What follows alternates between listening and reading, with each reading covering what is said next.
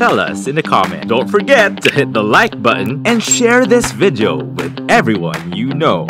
Patience. Kasi yun yung pinaka-actually, as far as from what I observe from most people, no? Yung mahirap talaga i-practice yung patience, di ba?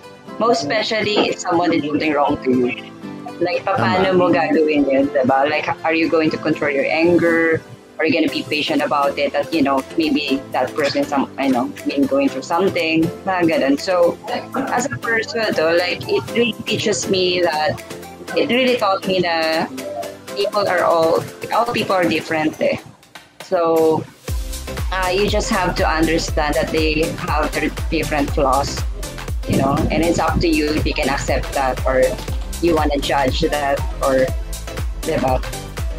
So yeah, it's more really like about being patient and then control, I guess, with Control your your emotions. Yeah, exactly. Ganon.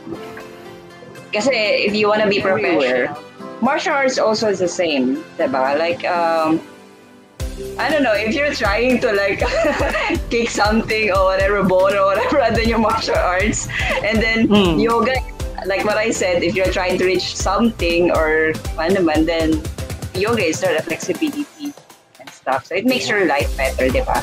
Easier though. That's true. Easier. And I have a follow-up question though. It actually teaches you how to live in the moment. Actually, yan yung most common problem of most people kasi they always worry, diba? When you're a yogi and you're a yoga practitioner, you don't really worry because you're balanced. You're connected with yourself. Most common people always worry about the future or the past. Yogis never worry about both future and past. We always live in the moment. Live in the moment. I like that. In the moment. Yeah, so that's what matters. Kasi ito yun eh. Ito yung nangyayari, di ba?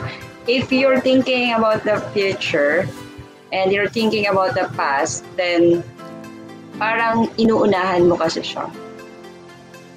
Ano nangyayari? That is a beautiful thing about what yoga has taught me as a person is that it taught me to be humble. It also taught me to live life in the moments because the small things matter.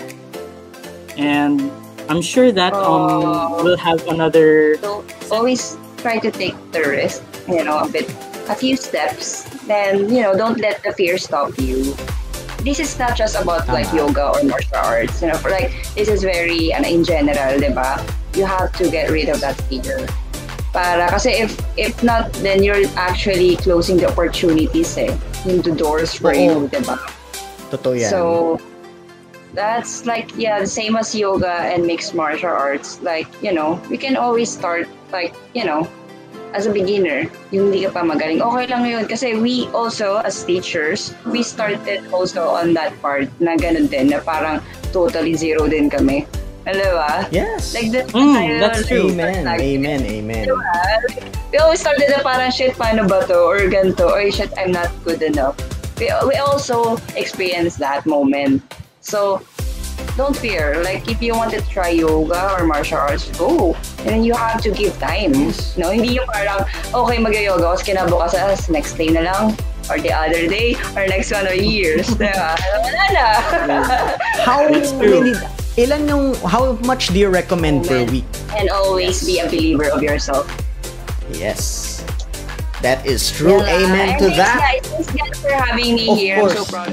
Stay tuned for the next episode. Only here on V81 Radio, Manila.